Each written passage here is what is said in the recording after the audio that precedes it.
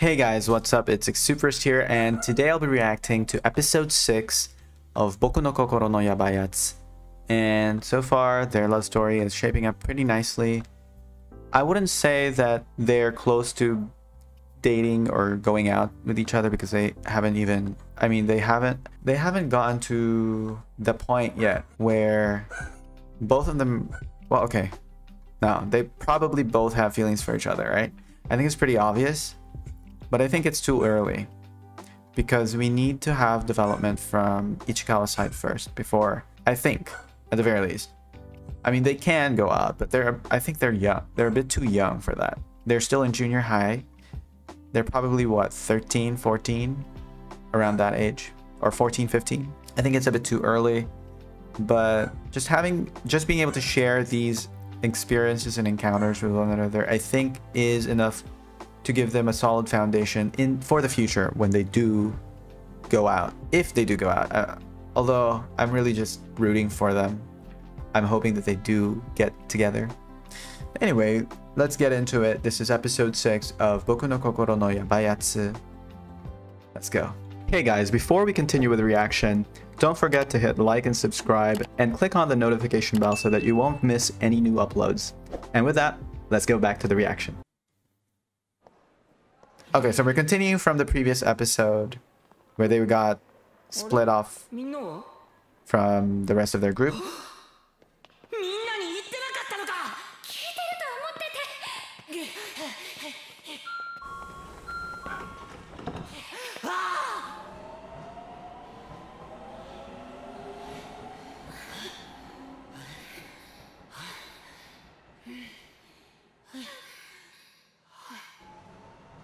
職業見学の帰り道、他の連中とはぐれた。ごめん、私。電車なんてすぐ来るし、別に急いでるわけでも、迷ったわけでも。あ、バカ、ニヤニヤするな。ラッキーとか思うんじゃな。She's a very sensitive person, isn't she? 次は7分後か。とりあえず座ろう。行こうと思っているのは僕だけだ。そもそも僕なんかと二人きりになって恥ずかしい。そんな涙なのかも。こら、偽物じゃねえぞ。これでは僕が泣かせたように見える。いや、そうかも。She's probably crying because she felt like she did something wrong by not telling them about it. She feels like this is her fault, basically. He should reassure her that it's not her fault.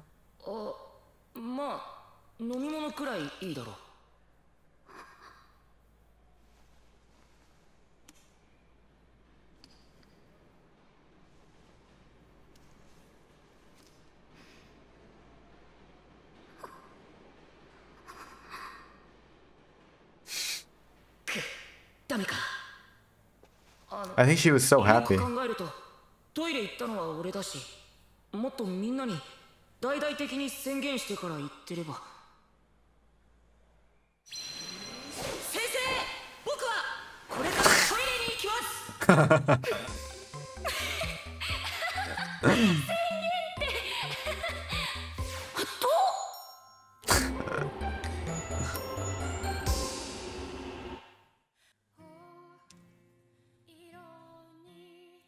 They make a good couple, I think. I think everybody who's watching this anime who has read the manga can see quite clearly that they would make a good couple because they complement each other well, personality-wise, and just the way that they feed off of each other's energy. I think that's really important. And I think there's also mutual respect between them. So I think that's a good foundation for any kind of relationship, and obviously they have an attraction toward each other. I think it's more than just the physical, but yeah, I think all of those are important factors, right, in deciding whom you are going to have a relationship with, whom you're going to have a relationship. Wow, the distance. It's pretty obvious that he's trying to distance himself from her. 山田のモデルとしての知名度はどの程度のものなのか僕にはわからないが、もしかしたら Yeah, I don't think anybody's. I don't think anybody is.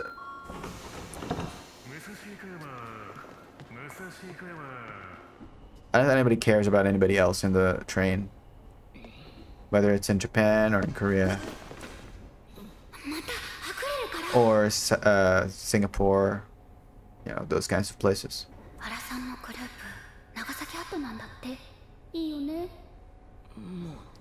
食べられるとは限らないし、個人的にはこっちも十分楽しめたから。主に今。私もあの二人付き合うのかな。そう。同じクラスで付き合うのってすごいよね。はあ。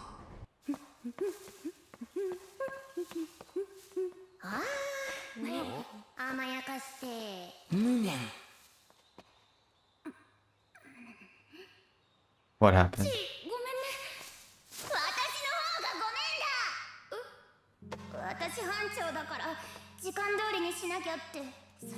Oh, wait, so are they going somewhere else?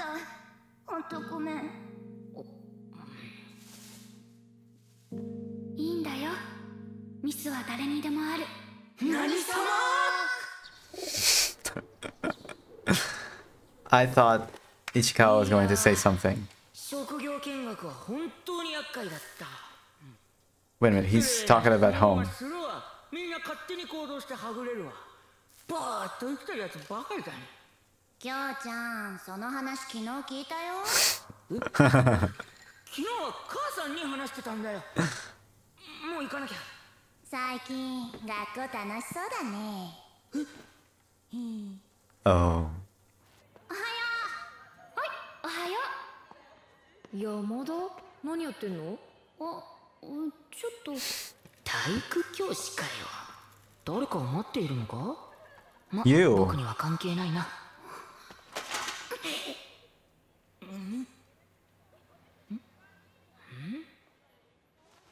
Bro, she's waiting for you. Oh my gosh. 危ない。自転車なかったら見逃すところだった。Okay, this is giving me a fluttering. This is making my heart flutter, to be honest. 貸すって言ったじゃん。あ、いらない？本気で言ってたのか。いる。でもなぜ今？今日早退だから図書室行けないんだ。ああ。めちゃめちゃ面白いんだよ。主人公がけなげでさ、途中で親友が死んじゃったりいろいろあるんだけど、その裏表紙のクール系男子が実は優しくて。今重大なネタバレしなかった？ She did. The friend's gonna die. いや、それは3巻くらいだから結構序盤で。もういいもういい。ちゃん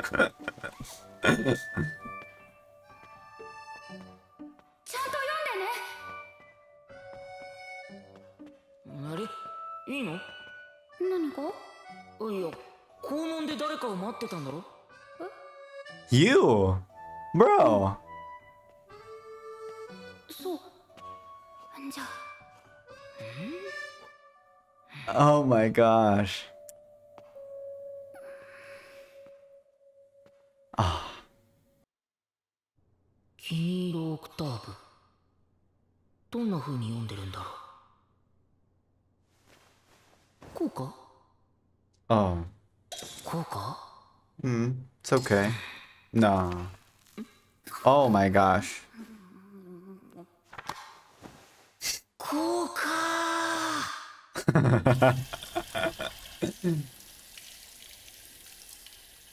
I find it hard to read lying down. 読んだ？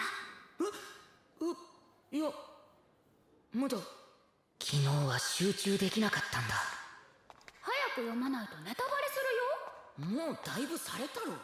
はあ？教室で読むわけにもいかないしな。Although he already started it though.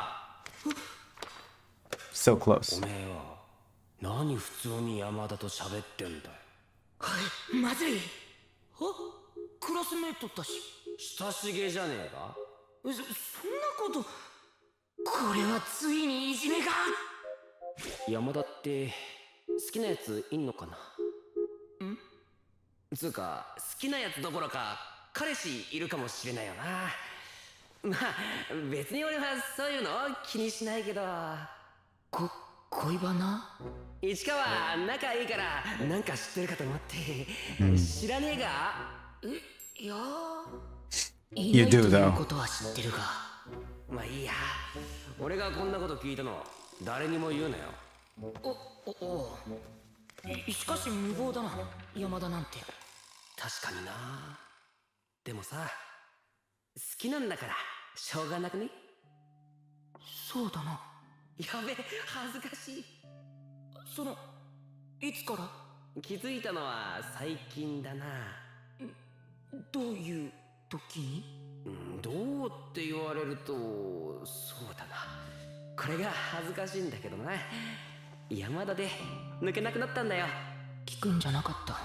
Yeah. ほら、本当に好きな子じゃ抜けないって言うだろ。あれマジなんだよ。何？いや、だからさ。そうなのか？ということは僕の好きは好きじゃない？ Bro, that's what. 性的な目で見ているだけ。おい、聞いてる？どこが好きとかあるの？おめえ目悪いのかよ。まさか顔？それ以外あんの？いろいろあるんだよ。Right. あとスタイルもエグいしな。Okay. むしろ見た目か。胸もいいけど足だろ。スラッとしてるんだけど太ももは肉付きよくてエロいんだよ。行くわ。おい、分かってるよな。他のやつには言うなよ。He should really just shut up. Adachi just needs to show up. 快感。今までだって散々ワイダンのネタにされてその都度軽くイラついてたはずだ。自分だって散々エロい目で見てる。でもこの不快感は Because you were able to understand more about her. You've come to know her more. この不快感が僕の好きの境目。 Okay. Alright. So I just wanted to talk about that a little bit. As I said, Adachi needs to shut up, and I understand that this is the phase when those kinds of thoughts, those kinds of feelings start to well up inside, right? But he needs to control them. And I get what Ichikawa is going through as well, because he was able to get to know more about Yamada more than just the surface level, because what Adachi was talking about was just appearances. And on the surface, on the outside, the exterior, not anything about her personality, about her thoughts, her emotions, what she likes, what she doesn't like, what she's like, her, her behavior, her habits, the things that make her her, the things that make her Yamada, right? More than just what you can see on the outside, but he was able to get to know her a little bit more on the inside and what she's like as a person, what the real Yamada is like, her true self. That's what he was able to discover. And that's why he feels disgusted by it, by what Adachi was talking about. Because she's more than just that. He was able to see more of her person, of her identity, her individuality, the unique things about Yamada, the things that, her quirks, her foibles, her qualities, her attributes, all of that, Ichikawa was able to slowly but surely get to know.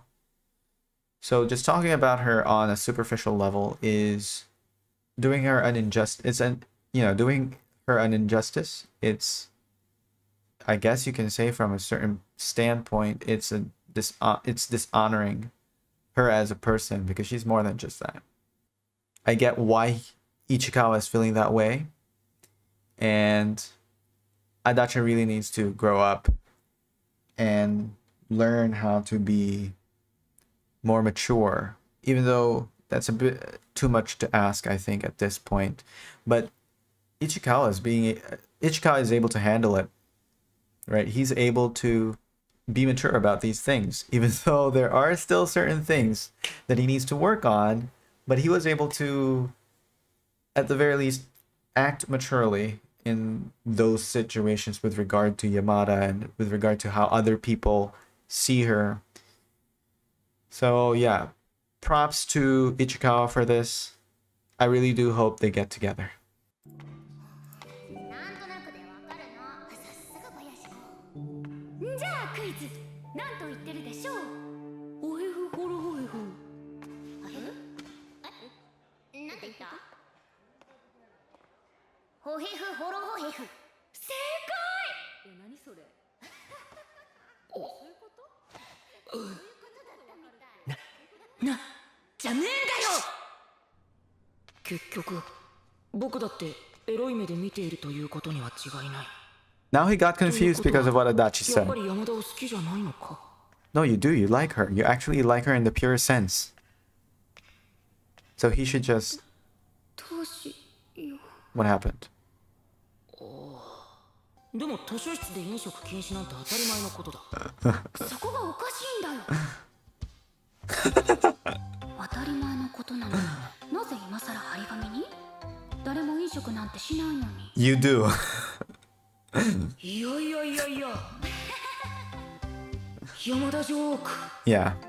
私が言いたいのは、もしかしたら私が飲食していることを把握されているんじゃないかってこと。Apart from you and Hara and Kanzaki. で、誰かに作られたとか。今のところ知ってるのは小林、関根、吉田、原さん、神崎、金尾や。それはやめよう。他にも手入れしている人もいるんだし。お人よしだな。図書委員の先生に聞いてみよう。張り紙の経緯を。ああ、張り紙？なんか当たり前のことなのに変だなって。これが床に落ちていたの。Ooh. まあ、雨程度って言っても、これを許しちゃうと再現なくなっちゃうしね。 Okay. So it's a separate incident. 書かなくちゃわからない子もいるのよ。ひょっとして今日って最後なのか？山田が図書室来るの。そうだ。お菓子を食べられなくなるの。She does, こ though. こにいる理由はなくなる。 She does have another reason. だからなんだって言うんだ。山田だってたまたま図書室に僕がいるから話してるだけで。Oh my gosh. 禁止なのはもともと知ってるし、張り紙があって特に変わらないよね。なんなんだこいつは。もともとリスク背負って食べてんだよ。かっこよく言うな。さっきの先生に見つかったらそれこそ。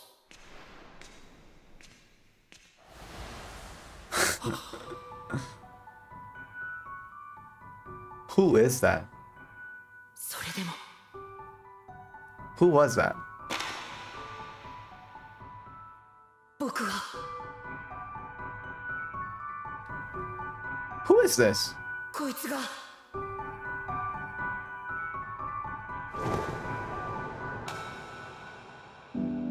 こんなにも好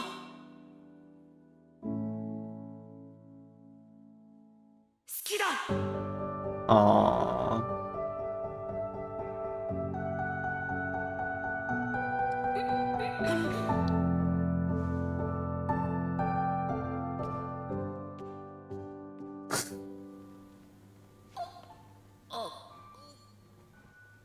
危なかった。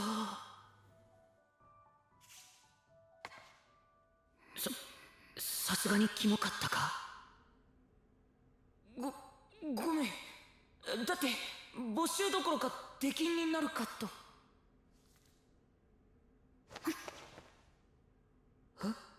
溶けた？洗った方がいいよ。あっち行ってよ。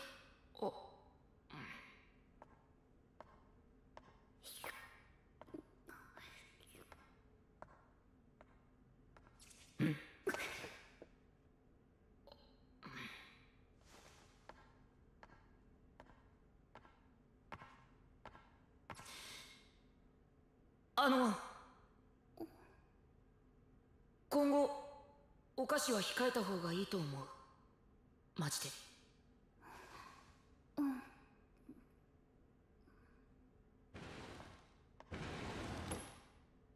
これでいいんだ。終わりだ。何もかもが。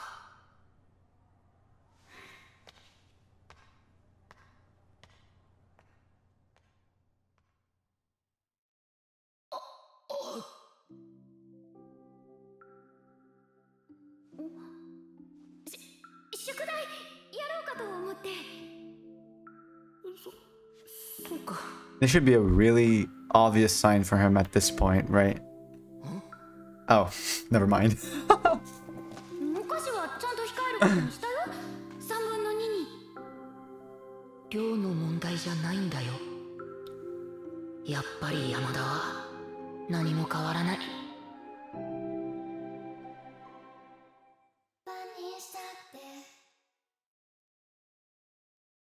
Oh, wait, what? ゴミ箱にお菓子の袋を捨てたのは誰なんだろう。市川じゃない？ It was him. だって結構前に。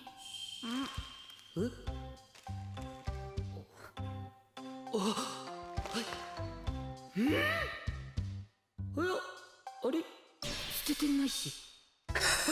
なんで？ What? ゴミだよ。持って帰ったの？なんで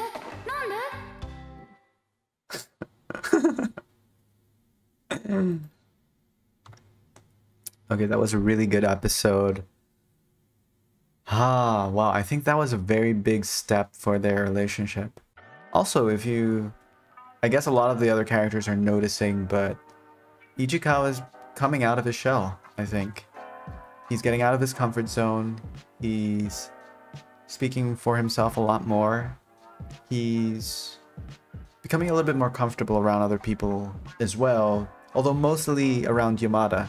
So yeah, I really like their dynamic, and I think it's pretty obvious at this point to anybody who's watching that both of them have feelings for each other. We can only see Ichikawa's thoughts, or we can only hear his thoughts because he's narrating them to us, but I feel like the author of this story was able to make it a little bit more obvious, I think, that Yamada likes Ichikawa through her actions, because she's like an open book, right? She's pretty obvious. So yeah, that was a really good episode. I think Ichikawa might just be in denial, but at some point it will be very difficult to deny or ignore the signs that Yamada is giving him. Okay, so what else happened in this episode? Because for me, the highlight was basically the moment when Ichikawa tried to protect Yamada from being caught snacking in the library. We got to have a conversation. Ichikawa had a conversation with Adachi again, and Adachi confesses to him, or admits to him, that he likes Yamada, but it's very superficial, right? It's only on the surface. Meanwhile, Ichikawa actually likes her for much more than that, on a deeper level. So yeah, not much really happened. Not much else happened, but the moments that we were able to get from this episode are just so immense and so significant, I think, especially with regard to the progression of their love story. That's why I think that really stood out in my mind. Now with this episode, with this show, Boku no Kokoro no Yabai Yatsu, I think what it's able to do is make every episode memorable, or at the very least make the most out of each episode.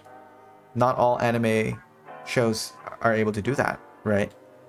And especially for a slice of life romance rom-com anime, I feel more invested the more that I watch through this show. And I think that's just speaks volumes of how great the writing is, how great the direction is, and even the acting, the voice acting. It's really good. I hope it continues to just get better and better until we get to the end of the first season and then move on to the next season, which is currently airing, but maybe when this video comes up, it's already finished. But anyway, yeah, I really like this episode. I really like their journey so far. I like this anime. Yeah, I just want to see more of it. I'm excited to see more of it, and I want to see how their story builds up and how it ends, or how it progresses, what's going to happen in the next one. Anyway, so yeah, that was a really great episode. I thank you guys for watching this video. I hope to see you in the next one. Thank you guys for watching until the end of this video. Click here to subscribe and check out these two videos for more fun content. See you in the next one.